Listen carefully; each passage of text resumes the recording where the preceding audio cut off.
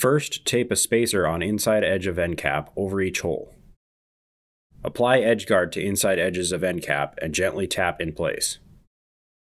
Next, clean surface with alcohol, then adhere de-weather seal along inside edge of end cap, between spacers and bottom edge of end cap. Then set end cap on front of box and center. Use holes across front of end cap as template to drill into box. Turn self-threading hex bolts into each hole, then tighten using wrench. Next, use hole in each side of end cap as template to drill into box. Use T45 bit to turn self-threading Torx head bolt into each hole. Refer to standard instructions to install rear end cap.